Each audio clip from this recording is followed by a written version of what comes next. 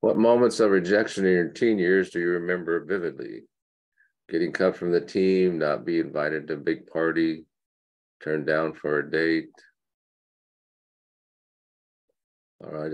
The one that came to mind was at the they used to have a sock hop at the Westwood Country Club, or what they called sock hops back in the days, and they'd have a DJ or something, and the girls would be on one side and the guys would be on another side, and then it's walking across that big gap to ask somebody to dance, and then having to walk back without somebody to dance. Oh, the walk of shame.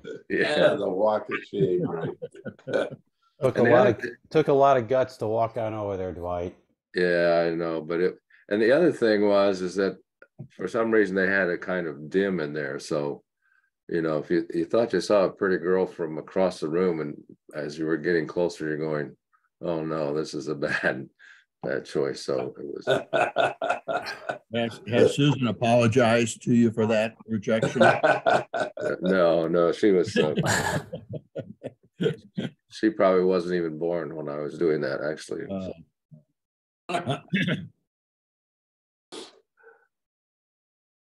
What was your idea of God when you were a child?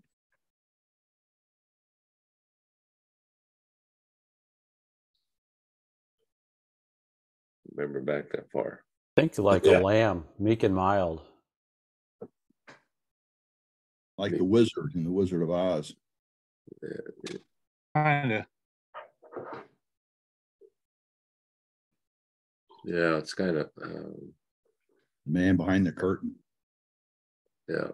Yeah, it was that picture on the front of those blue hardback Bible books where it's Jesus under a tree with little children around him. And I had that image for a long, long time. Yeah, I remember that picture. Yeah, Bible reader. Yeah.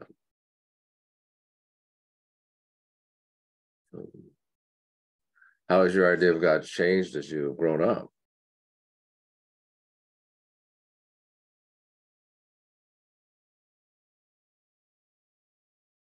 Still trying to wrap my head around it. Right? Yeah. Mine kind of was, holy smokes, where did that come from? Oh, yeah. Okay. Yeah. Well, mine was, they didn't tell all these stories when I was in Sunday school. They didn't tell the Yep. Yeah. And I don't remember the bear story. Yeah, I think one of them thing is, we always talk about God creating the heavens and the earth and everything else, and then it wasn't until it got older that you realized that Jesus was there at that point in time too. The Son was, and the Holy Spirit, they were all there. So, because you kind of wonder, probably initially, if I even picked up on it when it says, "Let's make man in our image," I may have thought that plural, "let us," would have been the God and the angels, but it wasn't until later in life that I realized all three were present and in heaven and part of the creation process. Okay, no part for Rick here, but so this is yours, Steve. I do not want you to be ignorant of this mystery, brothers, so that you may not be conceited. Israel has experienced a hardening in part until the full number of the Gentiles has come in. And so all Israel will be saved, as it is written, the deliverer will come from Zion. He will turn godlessness away from Jacob. And this is my covenant with them when I take away their sins. As far as the gospel is concerned, they are enemies on your account, but as far as election is concerned, they are loved on account of the patriarchs, for God's gift and his call are irrevocable. Just as you, who were at one time disobedient to God, have now received mercy as a result of their disobedience, So they too have now become disobedient in order that they too may now receive mercy as a result of God's mercy to you. For God has bound all men over to disobedience so that he may have mercy on them all. Oh, the depth of the riches of the wisdom and knowledge of God, how unsearchable his judgments and his paths beyond tracing out. Who has known the mind of the Lord, or who has been his counselor? Who has ever given to God that God should repay him? For from him and through him and to him are all things. To him be the glory forever. Amen. Okay, so anybody else got any questions? Yeah, let's get into it. There's a lot of stuff to unwrap in this one. Yeah, so I was having trouble. I did several different directions could have gone, and it spoke a lot about it. A lot of commentaries talked about especially 32, where God has bound all men over to disobedience so that he may have mercy on them all.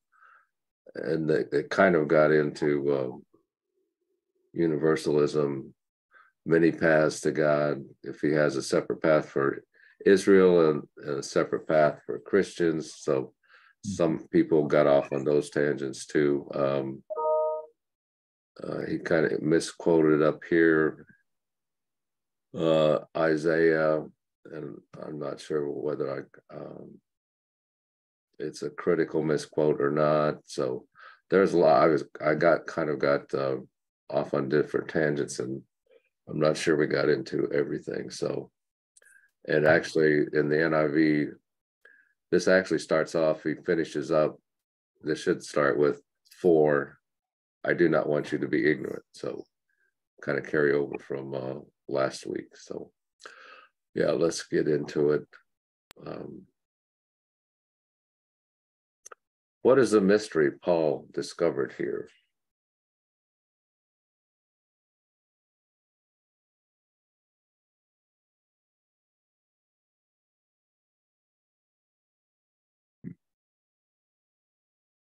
Jesus? When in doubt? Yeah. Yeah. You automatically get half credit regardless, Steve. Yeah. You always Who's do. going to tell me I'm wrong with that answer, right? Right. So, so that you're not conceited, you Gentiles.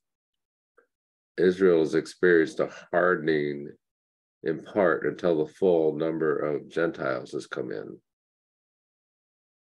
And so all Israel shall be saved, as is written. So the deliverer will come from Zion, he will turn godlessness away from Jacob, and this is my covenant with them when I take away their sins. So yeah, it's still a mystery to me. So Well, I think they're referring to the fact that Israel's heart was hardened, and the people that they separated themselves from were saved because of it, and then they must be standing there. The mystery part is why, after all those promises in the covenant, why would this happen?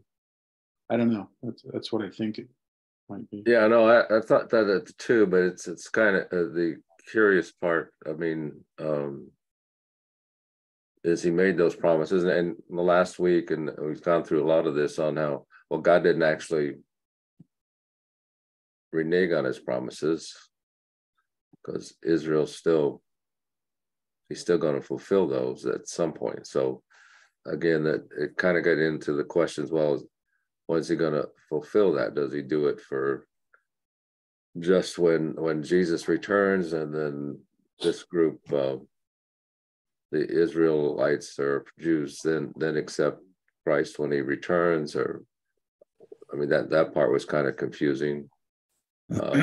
Is he writing this to other believers like him, or to the Gentiles alike? It's Gentiles. Go ahead. I guess it's the Roman people, which would be both Jews and Gentiles. So, Okay, it's not okay. It's not just written to the other Jewish believers. Okay. right. You go back to the question you asked at the very beginning of when we were young, small, what was our vision of God and things? And I would look at something like this and say, how does he do that? I mean, Yeah. How could he do? And you sort of grow into the reality of it finally, if indeed we ever do get totally there, and I'm not sure we do get totally there, but how does he do that? Yeah, so it's not. Yeah, it's a journey. I mean, that we get as we try to, if we accepted Christ, and then we're working to become what He already sees us as. So, with His help, but I think one of the, I mean, the tangent that they said more than one, a couple of commentators said that people go off on. So is, and there's another verse in this passage too that is, well, if He hardened everybody's heart so that then He can then have mercy on them, then isn't that true of everybody, not just Jews and Gentiles? Well, Gentiles covers a big thing, but I think I got some more questions on that. Is the hardening of Israel's heart permanent? And I think back to some of our earlier discussion in these chapters. Are all the Israelites' hearts hardened? Is it? Well, permanent? based on the until, no. So it's, Well, I think the answer to both questions is no. So if not permanent, how long does it last? until the full number of the Gentiles has come in. Okay, I think the next question would be, Do you envision that to be when Christ comes again? so that's the thing that kind of that's part of the question here that I struggle with. So is that when Christ comes again, or does that just apply to the Jews or Israelites that are alive at that time when Christ comes? Is it a one at a time, one person at a time? Yeah. Yeah. And when we were first going through this, one of the things I was trying to figure out is he speaking of a current event, or is he speaking of forever? So in other words, what's the context of this? And it feels to me like it's for all time is what this is targeted to, not today or tomorrow. In other words, there's a prophecy in here. Yeah, there's process. Is that what you said? Prophecy. Prophecy. Oh. Yeah, I think there's I think that's part of it too. Yeah, he's telling them that this will come, and as we've talked, it's actually just one church, one olive tree. And there's several things. I mean, we talked a lot in the earlier lessons about God's election, and I think that's one of the conclusions we reached is that actually everybody is kind of chosen by God, but then we just have to respond to that election, I guess. For it, so everybody has that opportunity. But yeah, so that kind of, what did that mean? I think when he's talking about all Israel, I guess how would you define that, and how would you define the full number of Gentiles? So does the question does all Israel mean every individual Jew, or just is it more like this is the nation will be saved, but maybe not every individual will accept the election, if you will, or That's, and you know, what the full number, does that mean every Gentile? Or does that mean the Gentile is as a group, whatever that number is? I think 144,000. Oh, yeah. That's a joke. That's a joke. No, well, to some people, it's not a joke. Right. Yeah. Yeah. I think, to me, all Israel, you know, you have to go back to who does he define as Israel? You know, would Paul have filtered out those that are really not even following the Jewish faith, right? They're Jewish, but they're not following the faith. Or would he just throw everybody in a bucket? Because I think it's the same for the Gentiles. The context is exactly the same when he refers to for Israel, and he refers to the Gentiles. It's those that come to Christ. Yeah, no, I think that's Greg, probably more the sense of what I was getting out of it too. It's not talking like all of them, because the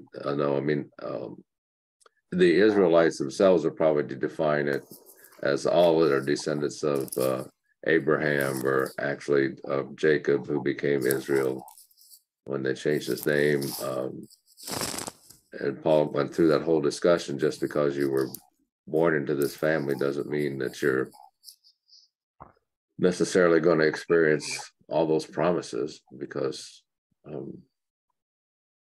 you have to accept them or follow the faith or that type of thing. So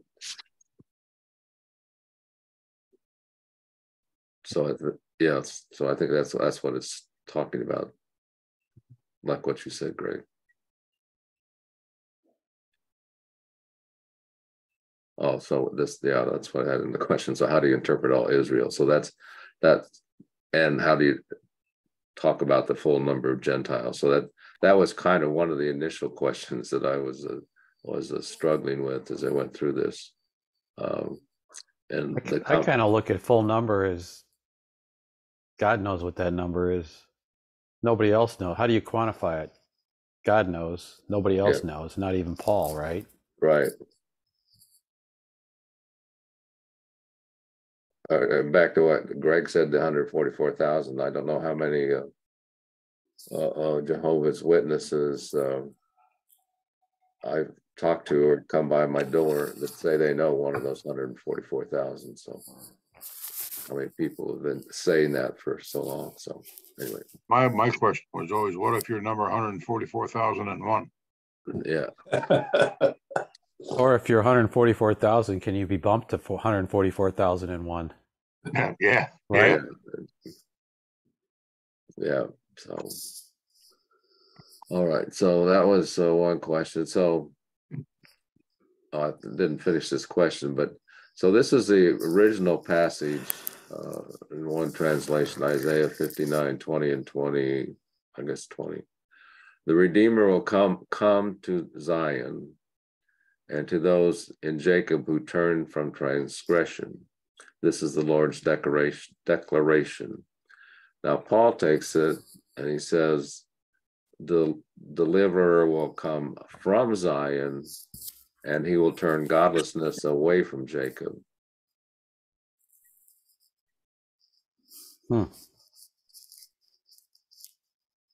So why did Paul make that change, do you think? And here it's talking about Jacob turning from transgression, and here Paul says he will turn godlessness away from Jacob.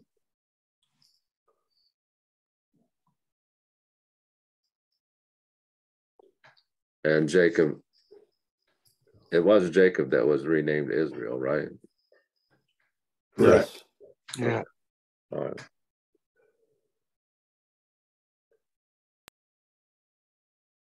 Well, I guess at this point, Paul knows he came from Zion. Right?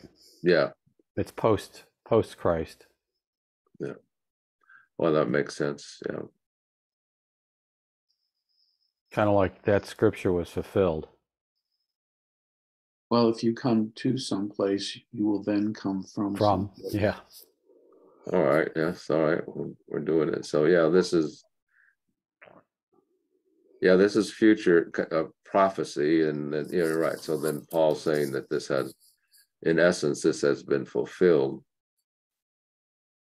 And here, Jacob, who turns from transgression, and here when he says he will turn godlessness away from Jacob. So now that I guess being awake might help a little bit. So that's You think? Jesus. So Jesus came to Zion. He was on the cross. So he took godlessness away from us. So now this makes sense. Yeah. So Jesus will come from Zion, and he's going to take away the sin from Jacob rather than Jacob being the one that turns from his transgression. Well, of course, I think he would need to do that anyway to accept his election or whatever. All right.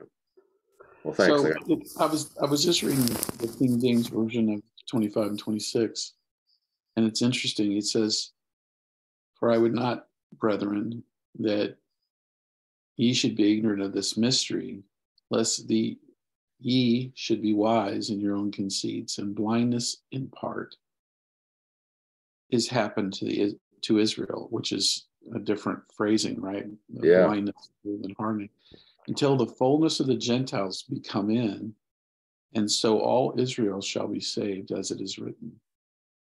So it's the fullness of the Gentiles, full number of Gentiles.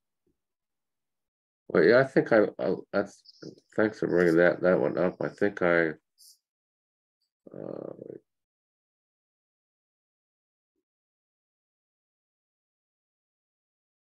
think the difference in the terms blindness and hardened makes you think of Pharaoh, right? Yep. Yeah. At least for me. Blindness does not. It's kind of a completely different concept. Makes me think of Paul. Yes. Yeah. Oh, good. That's good. Yeah, I think the Passion has a little different too. It says, "My beloved brothers and sisters, I want to share with you a mystery concerning Israel's future. For understanding this mystery will keep you from thinking you already know everything. A partial and temporary hardening to the gospel has come over Israel." Now, see here, this is a lot more that's specific to blinding, but this says partial and temporary hardening to the gospel, which will last until the full number of non-Jews is come into God's family. And then God will bring all of Israel to salvation. Oh, so then it goes on to say the prophecy will be fulfilled. So here it said the prophecy will be fulfilled to the coming from Zion will be the Savior, and he will turn Jacob away from evil. For this is my covenant promise with them when I forgive their sins.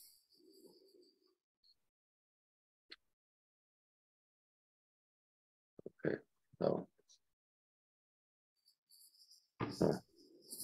What an advantage it is to have 15, 20 different versions on your iPhone so you can read these and understand better what it means. Yeah, I've got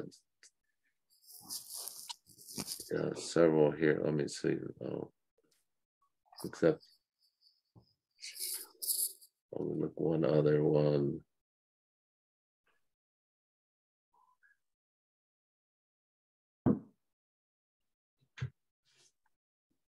This is from the Phillips translation, which I think, as I just remember, it was a New Testament only thing, but it seemed like it was my dad's favorite. So now I don't want you, my brothers, to start imagining things, and I must therefore share with you my knowledge of God's secret plan. It is this, that the partial insensibility which has come to Israel is only to last until the full number of Gentiles has been called in. Once this has happened, all Israel will be saved. As the scripture says, the deliverer will come out of Zion, and he will turn away ungodlessness from Jacob, for this is my covenant with them when I take away their sins. So, okay, yeah. Multiple translations help. That makes it sound like it's the second coming. Yeah, they talked about that a lot in the commentaries too. Is this the second coming? So how's that work? So the message is a little bit, of course, it's always a little bit different. I want to lay this all out on the table as clearly as I can, friends. This is complicated. It would be easy to misinterpret what's going on and arrogantly assume that you're royalty and they're just rabble out on their ears for good. But that's not it at all. The hardness on the part of insider Israel toward God is temporary. Its effect is to open things up to all outsiders so that we end up with a full house. Before it's all over, there will be a complete Israel. And again, in that sense that we kind of got from an earlier part of this foray into Israel is that we actually complete Israel, or Israel's complete too when they accept Christ. For as it is written, a champion will stride down from the mountain of Zion. He'll clean house in Jacob. So interesting. It always looks a little clearer in the morning. So thanks to you guys, I guess. Well, I think what's interesting to me is, you think of Paul and why did he write this and how did he construct it and how did he have so much confidence in it? And it all comes back to Paul unshakably believed the covenants of God. And he also knew them very well. I mean, he's from a scholarly perspective. And so Right. he was putting that perspective of history and the perspective of what was happening around him together. And he said, look, God said this is what's going to be, and it's going to be. And here's what it means. I think that's really interesting. It took a guy like Paul and his background and history to be able to assemble this to make it clear for both the Gentiles and the Jews in Rome of what was happening and what was going to happen. I wonder if I have that much confidence sometimes. Yeah, I mean, well, that's having Paul's background as he talks about things that are happening post Christ resurrection on the history. Of course, he can speak from means that's a Jew, a Pharisee, all those things. Okay.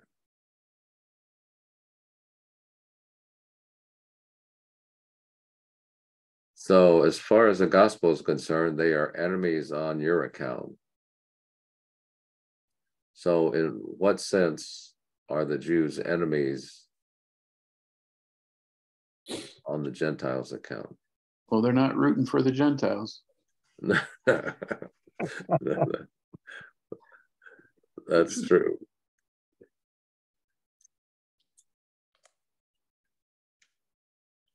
So they're not rooting for the Gentiles. In fact, they don't even want them to associate. They don't want to think that they're going to be part of the same group, the same olive tree, the same church. So there was some, and I can't remember exactly where the commentary was inserting it, but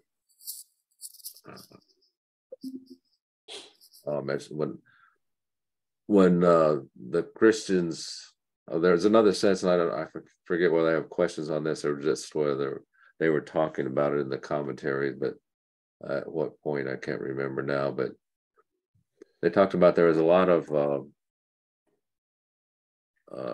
early Christians. I mean, like in the early 1900s or something, that thinking that the Christians replaced Israel as God's chosen people, and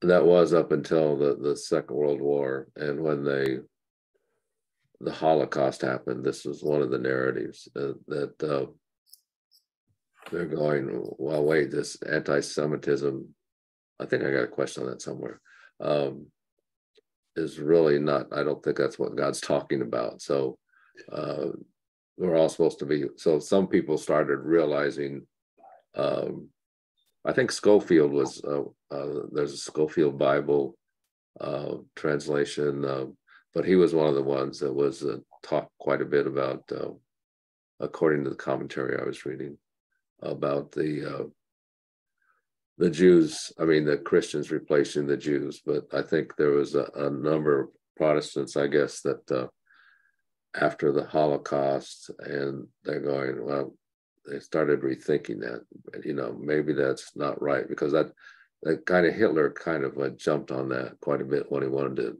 set up the master race. So there's part of that going on some of the commentary I was reading. So I was trying to pull that all together a little bit. To me, I keep coming back to this analogy of grafting, to the olive tree, and by grafting different vines to it, it makes it stronger. But this is God grafting. This is not a, arborist making Right. some adjustments. It makes me think of the duck-billed platypus. So here's God, he's creating all these animals. He's made some really good parts. And he's going, I think I'm going to take that one from that flying thing over there, and I'm going to put it on this thing that swims in the water, and I'm going to give him those duck feet. But it's God making it, right? It's not us in some laboratory throwing something together to make it better. Yeah, Go ahead. on that, I'll just interject and not to distract everybody, but I always thought the duck-billed platypus was that God was making all these different animals, and they kind of finished, but the angels go, hey, we got these parts left over here. What can you make with that? So, sorry. But No, I look at it like he had these parts, but he'd already used them. And he goes, those are really good parts. And for this animal, this is what I want. I'm going to reuse these parts, and I'll put this thing together, and that's going to be, it's going to be great. It's a little bit like the Edsel.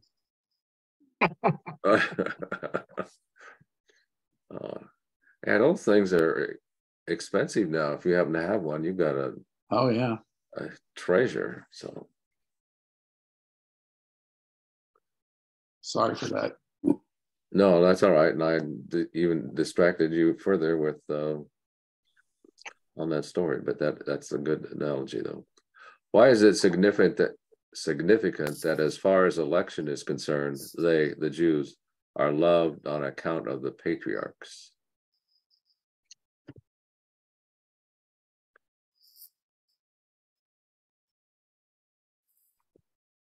I mean, is that a reference to the fact that that's really who the covenant was given to? I struggle with this one a little bit.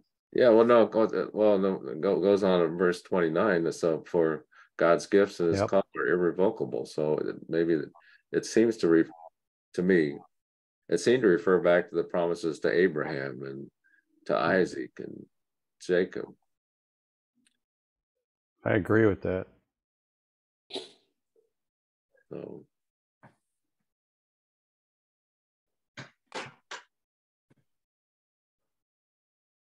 what did Paul say about God's promises? Oh, we just talked about that. So irrevocable. Right. Thanks. And it wasn't even underlined. What do you see similarities do you see between the Gentile path to mercy versus 30, and the Israelite path to mercy, verse 31. So just as you, who are at one time disobedient to God, have now received mercy as a result of their disobedience, so they too have now become disobedient in order that they too may now receive mercy as a result of God's mercy to you.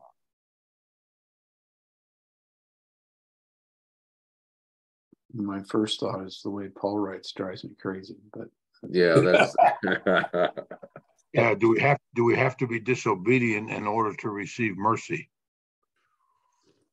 yeah, and that's many people got off on that tangent. So saying, aren't all people's disobedient? do you know what mercy is if you haven't been disobedient? Yeah. Yeah.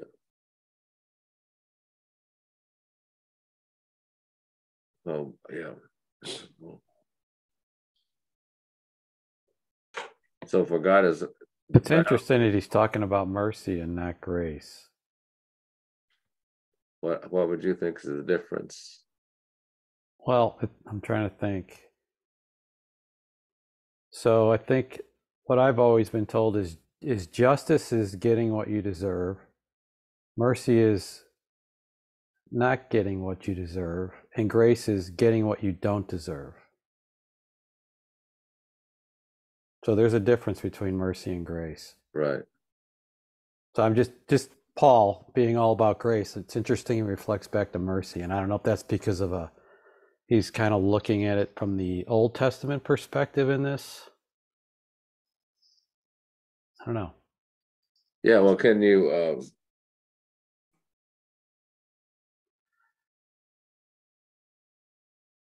so can you have grace without first receiving mercy?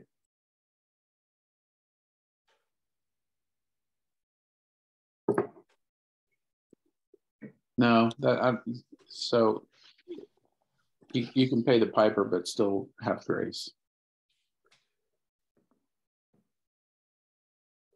You can what? You can pay the piper but still receive grace. In other words, the third thief, he was going down, right? He had done his deed, he was condemned, and he was going to die. There is no mercy in life there, but he received grace in that he was welcomed into heaven.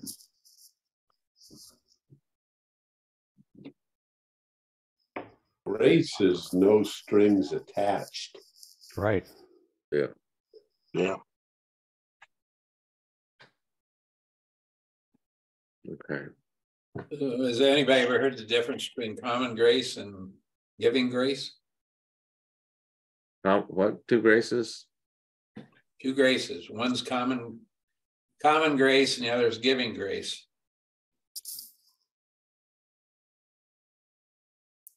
By Well, the silence, we would say no. or giving grace, is that what you say before you eat?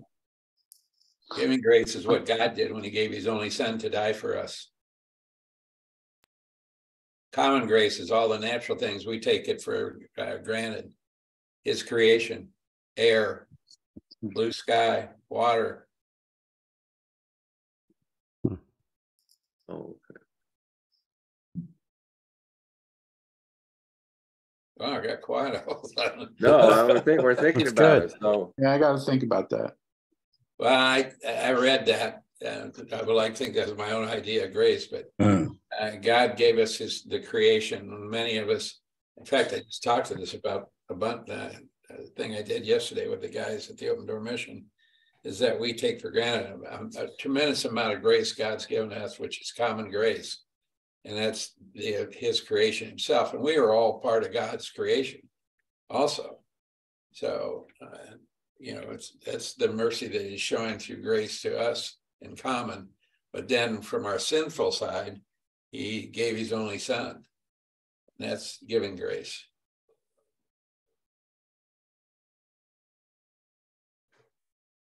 so That's certainly a new spin. Well, you hear people say giving grace, and then you hear people talk about common grace. And that's the reason I looked it up. because I heard that really didn't know the definition of what the two really meant to me. So, but that's what I found. Okay.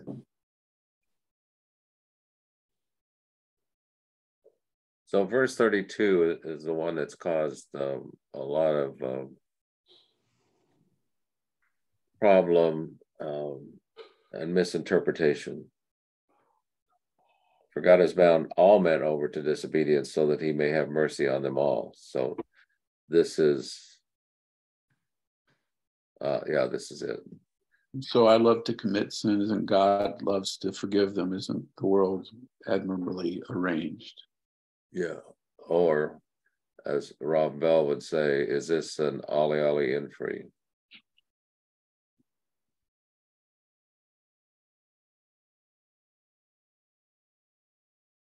Well, I just look at that as this is like free will, right?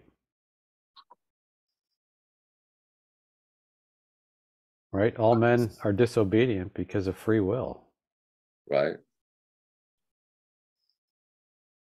And it doesn't say he will have mercy on them all. He may have mercy on them all. There's a big difference there. All right, let me check and see what something else says.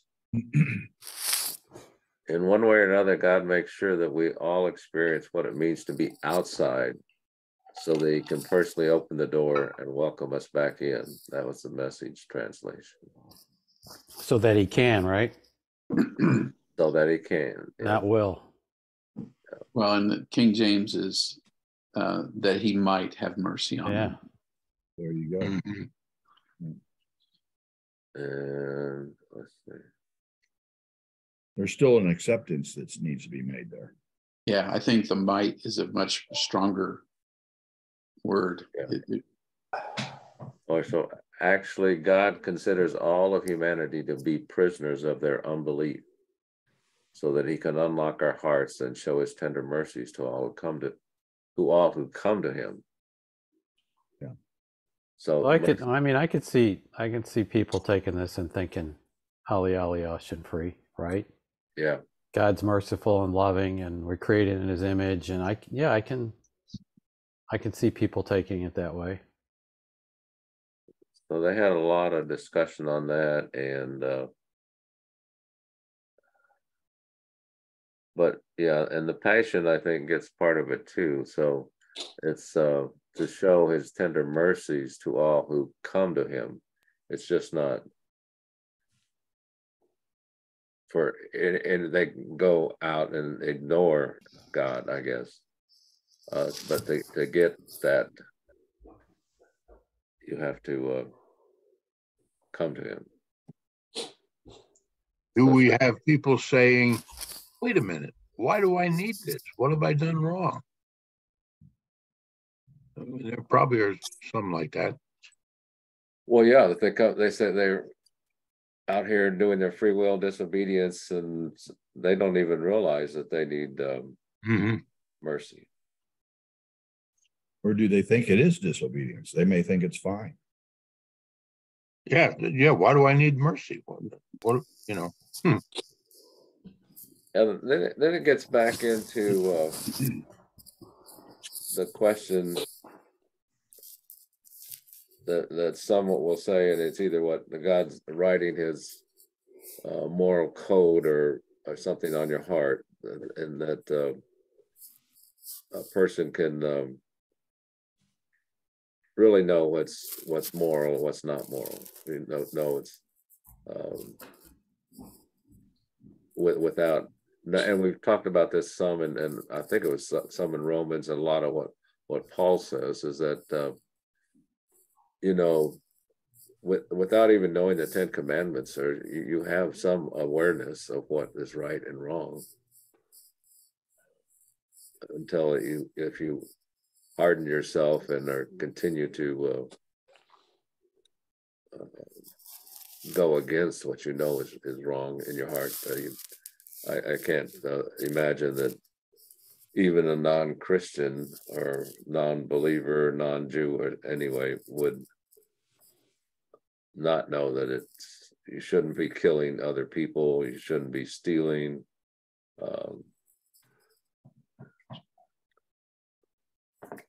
there's some of that Paul's talked about in the past. Where our culture is today, I'm not so sure people really understand this absolute truth. I think that gap is widening such that I would agree with you. Why that used to be the case.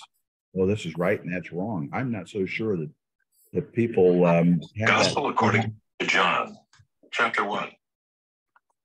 In the beginning was the Word, and the Word. Sorry.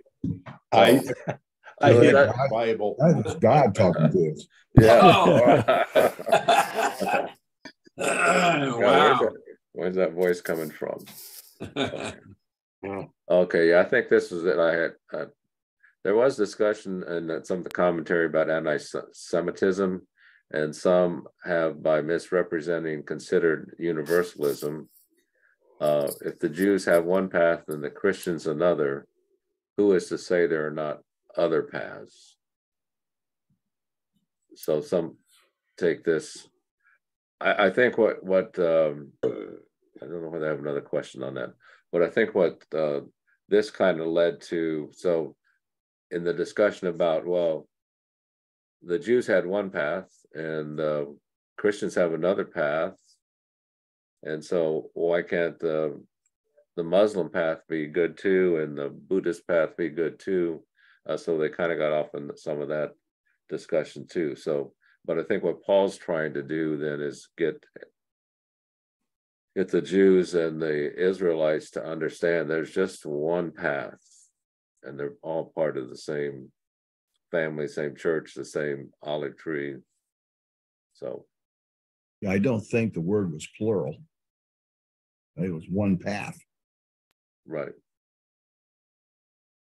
So the interesting thing about the olive tree analogy going back is there were branches that were broken off. Right? Yeah. Right. So that's not saying they can't be grafted back in, but they were clearly broken off at some point. And new ones were grafted in. So I think it's a great analogy.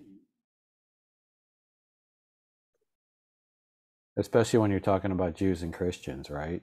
Yeah. Yeah. So I thought we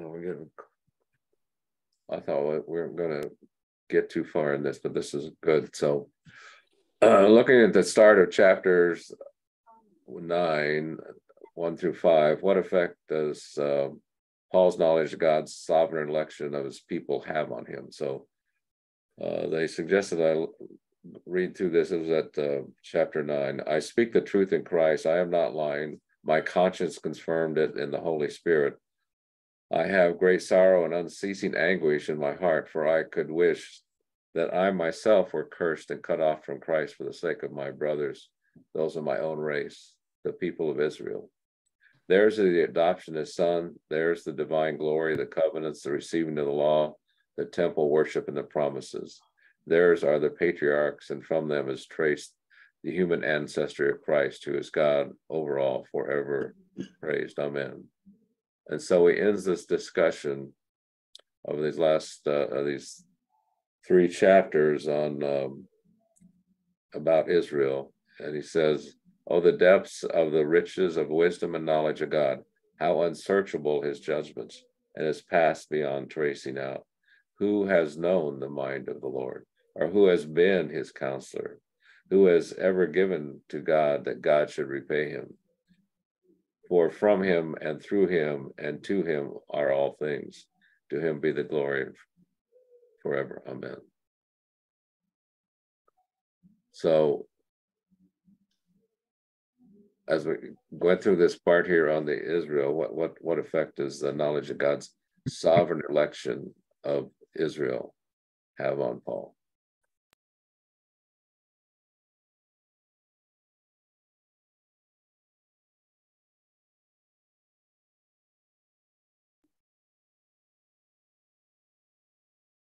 Or why does he insert these 3 chapters on Israel into this book on Romans?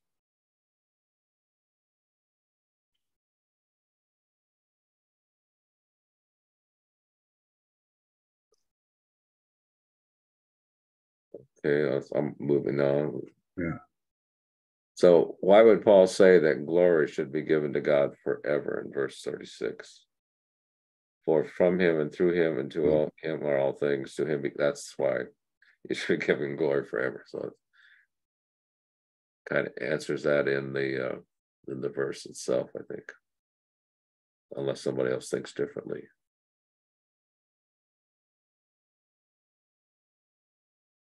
So in verses 33 through 36, how does Paul describe God?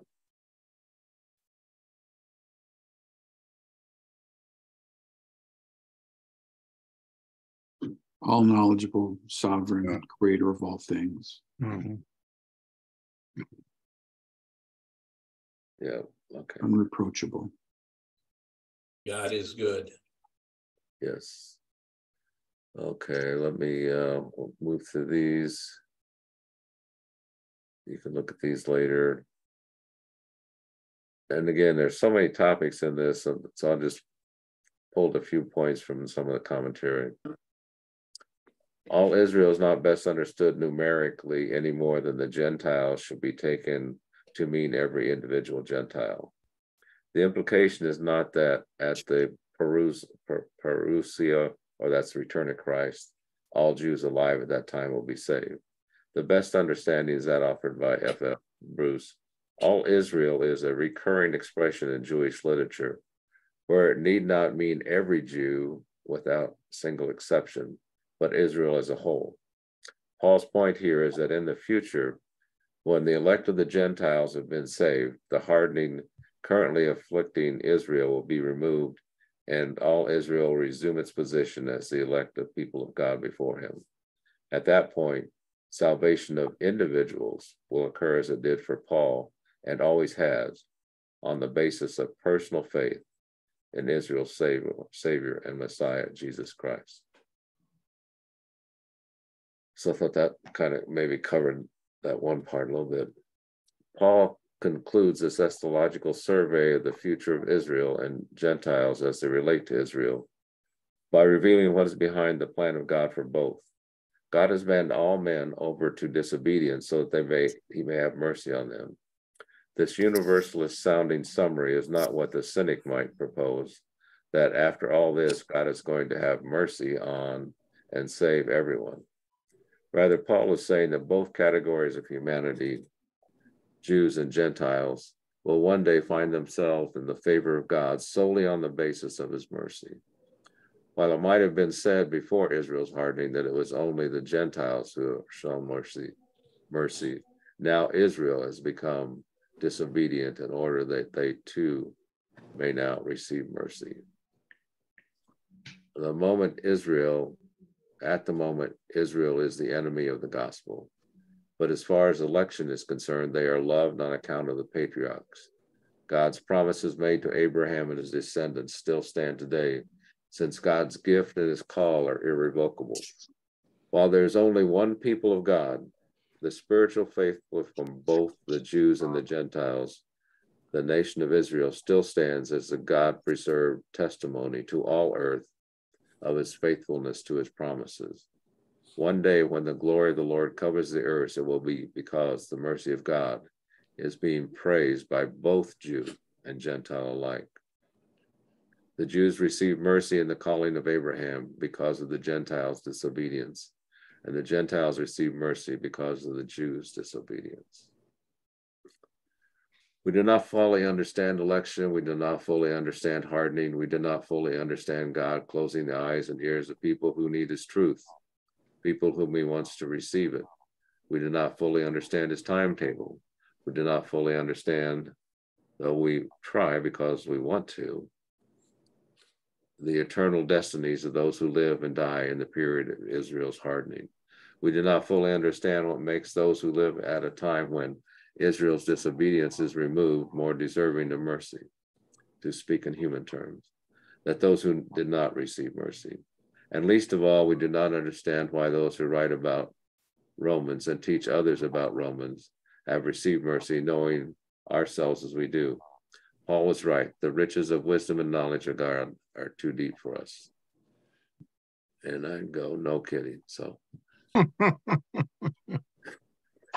Any other thoughts or comments on that passage?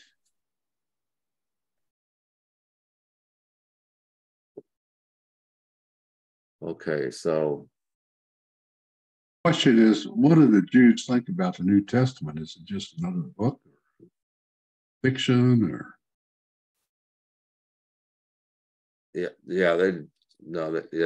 I don't know what they think about it. I know other than they don't believe that Jesus is the fulfillment of A story about a great man, a prophet. Yeah. That's about it. Not the savior for them. Yeah. So They kind of they put Jesus in the same category as they put Muhammad. Mm-hmm. Yeah. Well, that's scary. Yeah. Yeah, a little bit. But there, like I said, there are some. I mean, like Jonathan Cahn is a rabbi, and Jews for Jesus. yeah, but he became a Messianic Jew, and so I sent out earlier that I think Dave Marshall's coming back. They were out Cape Cod, but he has pancreatic cancer, so he was in our group for years until he retired, I think. Mm-hmm. Yeah, it'd be great if he came back and joined it. Yeah. I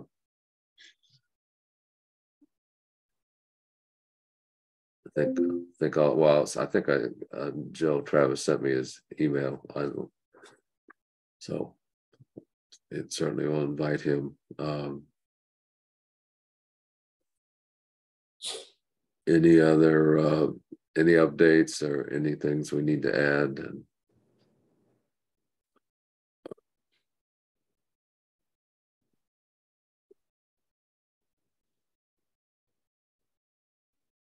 Okay, well, spend a moment in prayer, and dear Father, thank you for these men and our time in the Word today, and thank you for the clarity that I get as we study your Word with these guys. And although we just read from the commentary, we did not understand everything, but I can say it's becoming a little clearer when we go through these things. And again, as we repeat, coming back, and finally we get a little bit more each time. So thankful and grateful for that. Thank you, God. Thank you, God. Thank you, God. Thank you. Thank you, God. Thank you, God. Heavenly Father, we just ask you to continue to be with us, those on our list that need your healing touch. So now would be a good time, Father. And we just ask that we continue to feel your presence, your protection on our family, our children, grandchildren, great-grandchildren. Father, we don't know. We know you want the best for your people. We ask that you continue to watch over us, keep us safe in Goshen. We ask these things in the name of Jesus. Amen. Amen. Amen. Amen. Right. Yeah, so sent out some things. I don't know whether they read that email yet, but it's abbreviated from what I really wanted